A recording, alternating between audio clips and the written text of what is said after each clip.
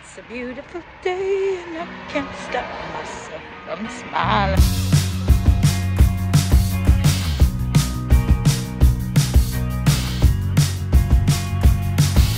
I've been contemplating all my time.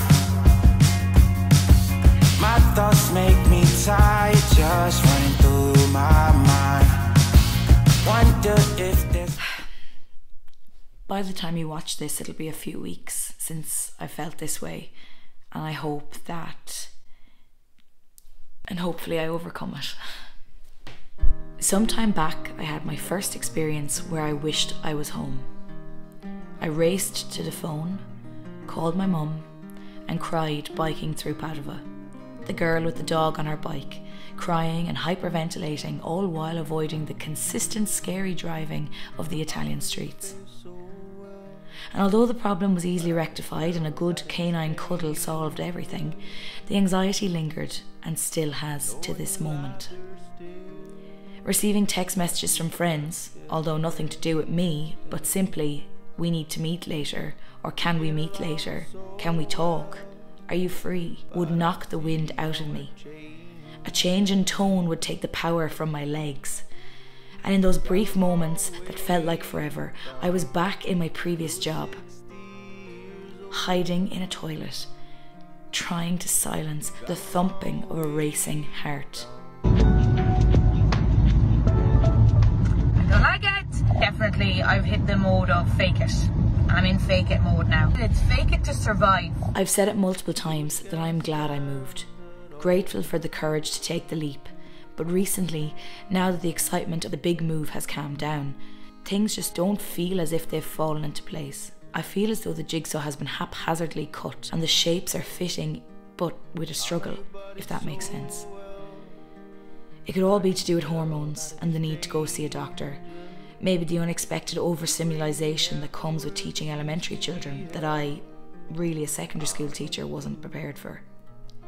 Either way, it all began to come to a head.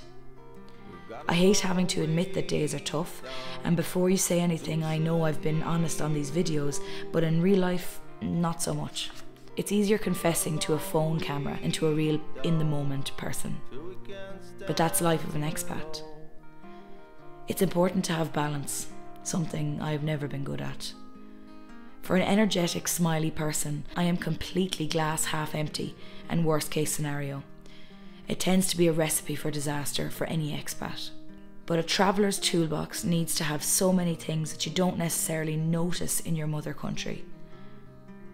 And the comfort of the known falls away to leave bare survival. Language, perseverance, foresight truly are the vital skills.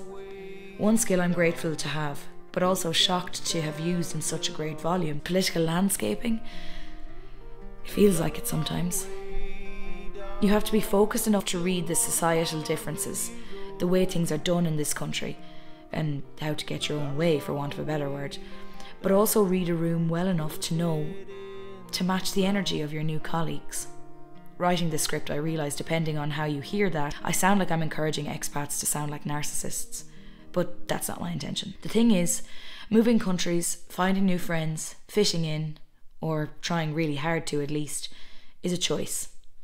You can choose the bull in a china shop effect or a chess game effect. The expat can choose to barge in completely themselves, like it or leave it. And in a sense, I have, but only to a certain extent. And in a sense, moving countries allows you to be the most authentic version of yourself.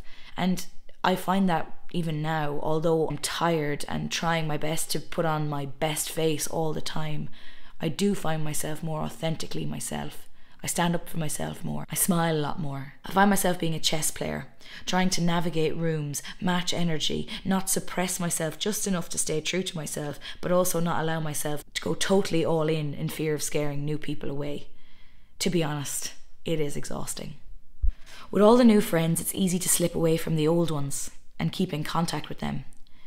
But with Christmas season coming, there's only so many conversations about friends visiting, tickets home, or Christmas plans with family I can take. After 3 months of being the only one without guests coming, I can't help myself but get frustrated and jealous of the others. It is in these moments you have to remind yourself that the world, and wait for it, does not revolve around you. Shocking, I know. And when people give you valid reasons, believe them. It's not because they hate you, although your brain is going to tell you that a lot. Sometimes it's a struggle, knowing that me as a person, I would want to think I would drop everything and visit somebody despite the financial difficulty I would get myself into afterwards. But one must accept that some of your loved ones just can't do that. So cop on, Katie. Let the hurt go. But through all this, although I really don't admit it, when surrounded by strangers and next to brand new friends, sometimes all you want is a hug from your mam, a late night drive with your sister, or an hour of watching stupid cartoons with your brother.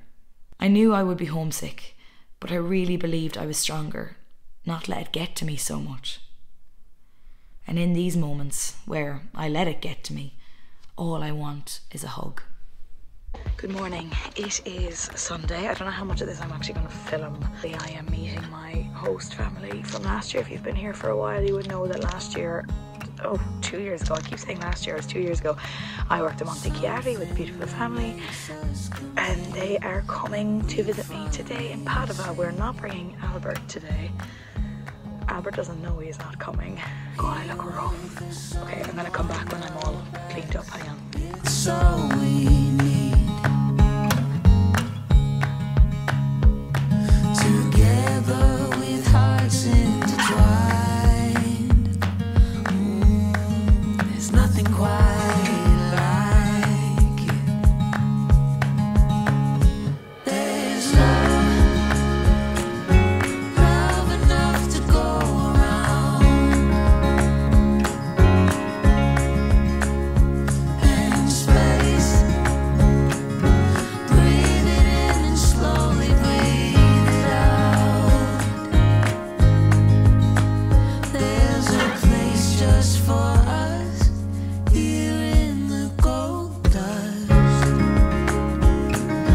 Okay, ready for the day, but Albert has figured out that I'm leaving and he thinks he's coming too. Whoops. So in true Albert form, he's refused to pee. Now I'm going to be worrying. Anyway, it's alright, Clota will let him go for a pee. It's just, he's such a devil. Like, look at this, look at this. Tell me like this does not put you in a good mood every time you see a clear sky.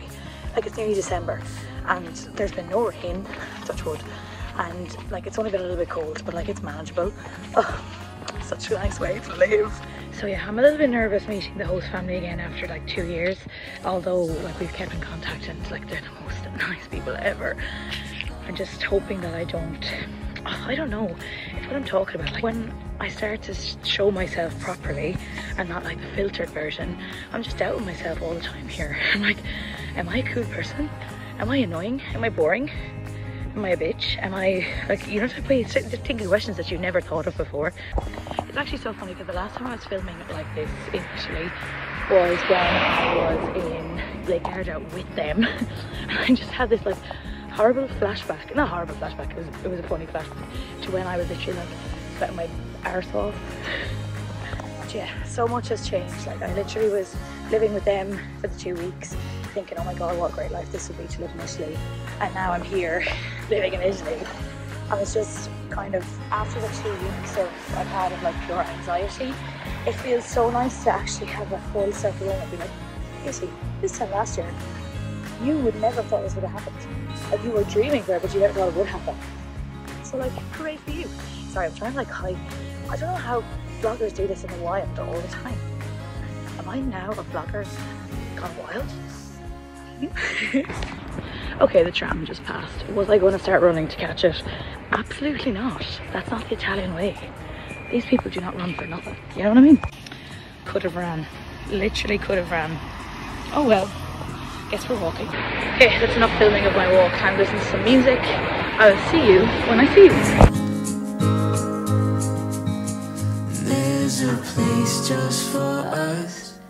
Okay, so I didn't get to do a lot of filming in the moment because I've just had the most rejuvenating day with my Italian family, and I think what was really bothering me was the fact that everyone else was getting visitors and I hadn't had any visitors, and I'm just so grateful to have had visitors and be able to show people around and give someone a hug. And although I really miss my mum, and nobody can replace my mum and my family, it was nice to have my Italian family, and it just felt nice to get a hug from Sabrina, the host mum. It just was like, oh, it feels like a hug from my mum. So feeling really rejuvenated and really good. I haven't listened to a lot of podcasts since I got here, but on one Sunday morning walk, I was brought to an episode of Psychology of Your 20s, talking about anxiety and the different responses to stress: fight, flight, or freeze. But also there's a fourth one: fawn. The fawn idea states that when somebody is in a state of fear, they decide to, for want of a better word, compliment their way out of it.